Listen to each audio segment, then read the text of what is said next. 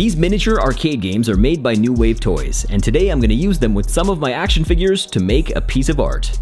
I'll start by making the carpet. If you went to an arcade back in the day, you might remember seeing a pattern like this on the floor. Now we need to build some pillars, some walls, and a ceiling. I'll make those out of foam board and paper. I'll also 3D print and then paint a few background accessories like this garbage can. And once these parts are ready, I'll assemble them together. We'll throw in a few lights to set the mood. And of course, I'll pose the figures inside. And finally, I'll take a photo with my camera to end up with this. Check out more of my work at Dwayne Shoots Toys.